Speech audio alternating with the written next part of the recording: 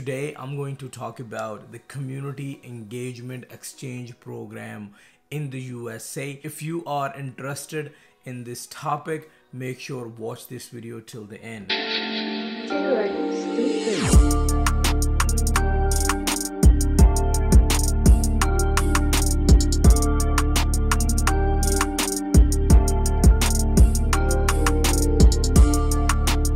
What's up guys, welcome back to the channel. My name is Z and I'm back again with another exciting video. So Community Engagement Exchange Program 2022, the application is open for the USA. I made this video last year as well for 2020 and 2021, and this year I'm making this video again because I personally feel this is one of the best opportunity for the international students, especially the Pakistani students. You have to apply for this opportunity because if you really want to get a real life experience, this is one of them. In this video, I'm going to talk about what is Community Engagement Exchange Program CEE, how you can apply, what are the eligibility criterias, and what are the process to apply. Community Engagement Exchange Program application information. It is hosted by IREX, and the last day to apply for this exchange is January 14, 2022. So the CCE program is a dynamic global network of innovators working with the communities to address the critical 21st century issues. So more than 100 countries are involved in this project. If you are one of the country mentioned by IRX, you should apply. A transformational leadership development experience. CC is a 1-year-long program designed to enable the civil society leaders. If you are aged between 21 to 28, you can apply, and you have some kind of experience in volunteer experience and you have a good public and communicative skills, you should apply in this scholarship. The fellowship includes, there will be 3 months practicum in the USA. So IRX matches CE fellows to civil society organization in the USA designated to supervisors and peer support to follow. So there would be 3 months you can stay in the USA, and the IRS will pair you with the mentors here in the USA so you can get hands-on experience. Then you will get the Leadership and Civic Engagement Academy. So the CCE fellows explore the program themes through interactive curriculum that includes the service learning, face-to-face training, mentorship, professional coaching, and inclusion in a global network. Number 3, Community Engagement Project. So with the help of the US host organizations and mentors, CEE fellows design and plan a community engagement project to carry out after they return home. जब आप घर वापस आ जाएंगे to your home country, you have to do one project and you have to present that project in the USA that you are going to do in your home country. The last one is Community Engagement Project.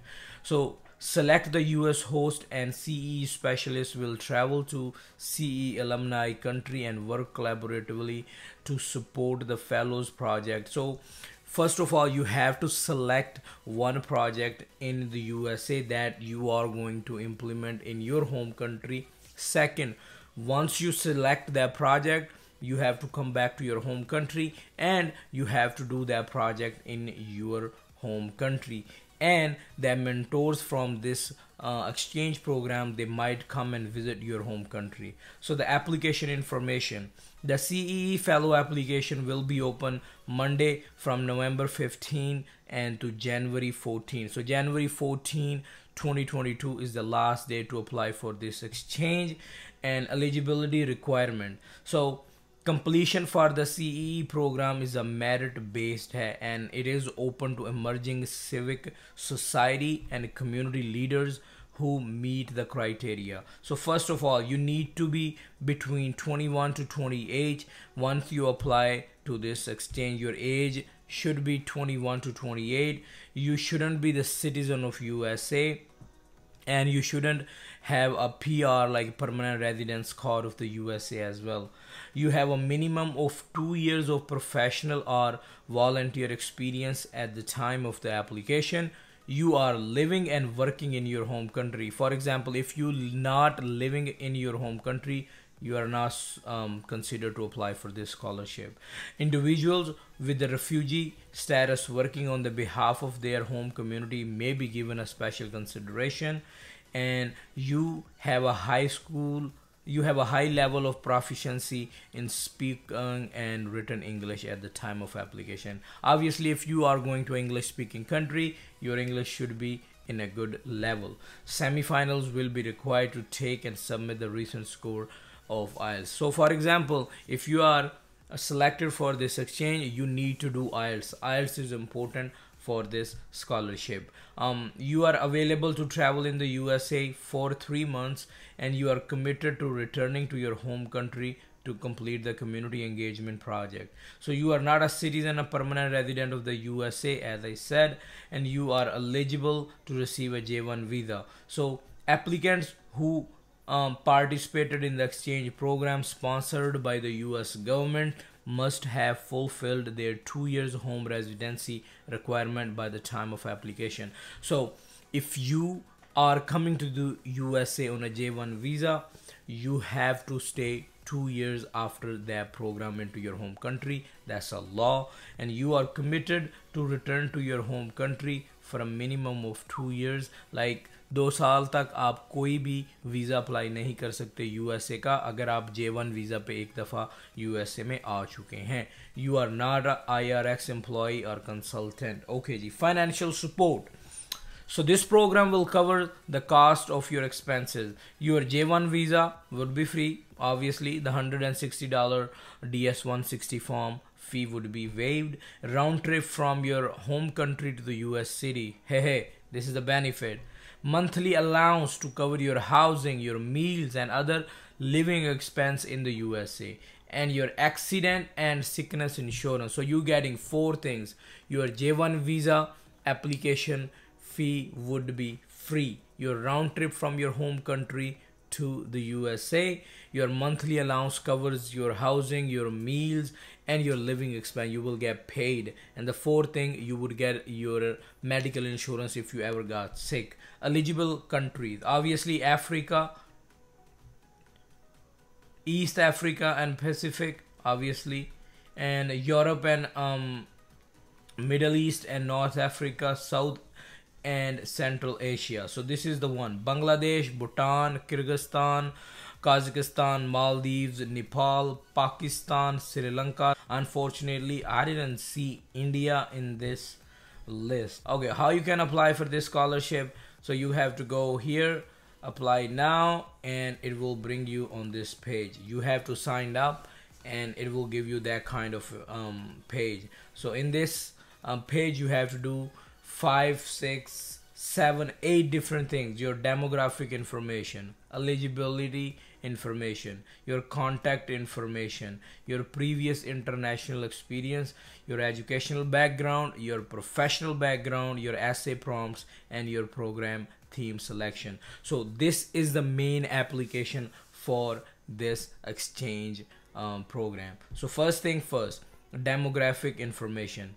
So you can start here, and you see you have to fill up all these information. What is your gender, and where you live. You have to tell all the information in this program, where you hear from this program. And this is the first page. Second page is eligibility information. You can start here.